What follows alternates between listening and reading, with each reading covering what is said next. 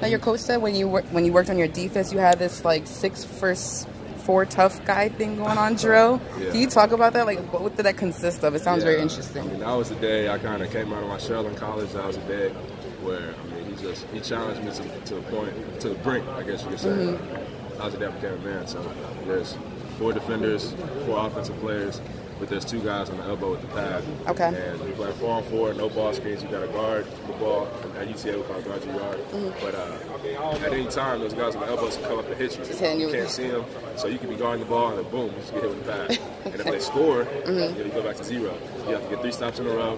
They call fouls, they call blocking fouls, they call reaching fouls, so they make it extremely tough for you. Okay. And then you had to run after that. Like, if that was the penalty, you get 3 stops in a row. If you don't get 15, then you got to transition. Now, you have a degree in you did get your degree in education management. Congratulations. Do you plan on doing anything with that during your basketball career or either after? You know, there are a lot of opportunities ahead. You know, I'm open to a lot of people who give me advice on you know, what outlets I can kind of get myself into and things I can put my hands on. So, you know, I'm kind of eager, looking forward to the different opportunities I have outside of basketball. But, you know, at this point, I'm just worried about trying to make the most of it. You know, I don't really like comparisons, you know what I mean? I know, you said you're Kevin Hervey, I understand. Myself, you know, but I have really long arms. I think I had 2 steals today. That's okay. Good.